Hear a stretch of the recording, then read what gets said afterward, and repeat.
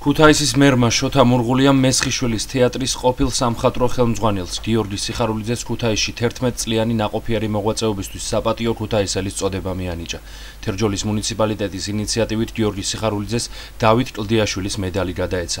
გიორგი სიხარულიძის ქუთაისში მოღვაწეობის დროს 2007 წლიდან 2017 წლამდე მესხიშვილის თეატრში მოეწყო მცირე სცენა, ლიტერატურული სალონი, დასს შეემატა 12 ახალგაზრდა მსახიობი, დაიდგა 47 სპექტაკლი, ათეულობით ბენეფისი და იუბილე.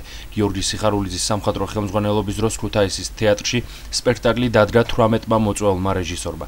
თეატრის ბიუჯეტი 250,000 ლარიდან 1,55,000 ლარამდე გაიზარდა. გიორგი სიხარულიძის რეჟისურით და ხელმძღვანელობით გაკეთდა ქუთაისის მთავარი დღესასწაულის გვირილობის ახალი და მასშტაბური ფორმატი, რომელიც დღემდე ქალაქის სავიზიტო ბარათია. გიორგი სიხარულიძე 2017 წლიდან მიხეილ თუმანიშვილის სახელობის კინომსახიობთა თეატრის სამხატვრო ხელმძღვანელია.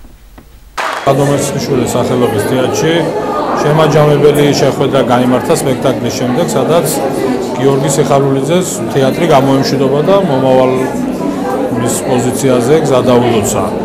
გიორგი 11 წელი ემსახურა ჩვენ ქალაქს და ემსახურა ყველაზე მნიშვნელოვან რთულია დაწესებულება უწესო კერას, რომელიც არის თეატრი.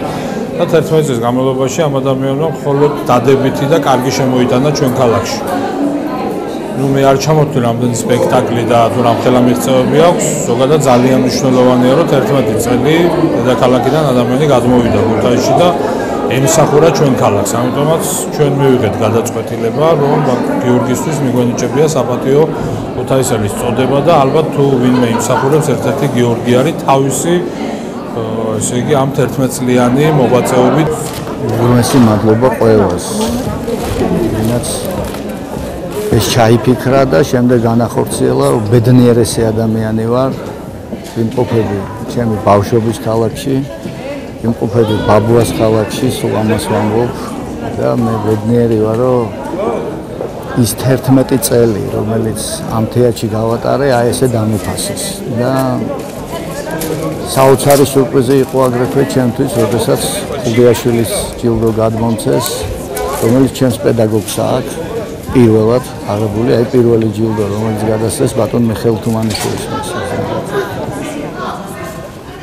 ძალიან ბედნიერი ვარ და მადლობის მეტი არაფერი არ მითქმის. ქუთაისის საპატიო მოქალაქეობა ეს საერთოდ აი ისეთი მოულოდნელობა იყო ჩემთვის და უღრმესი მადლობა ჩემს თეატრს, უღრმესი მადლობა ამ ქალაქს, არა მარტო 11 წლისთვის, საერთოდ ყველაფრისთვის.